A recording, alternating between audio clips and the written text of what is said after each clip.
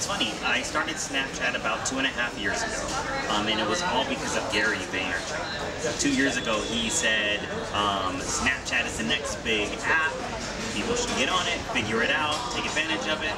And I downloaded the app, and the moment I downloaded it, tried to figure it out, it was very complicated, and I gave up on it immediately. A couple months went on, Gary Vee started talking about it again, and he said those who are doing it right are doodling on their snaps in Snapchat. And I said, doodle?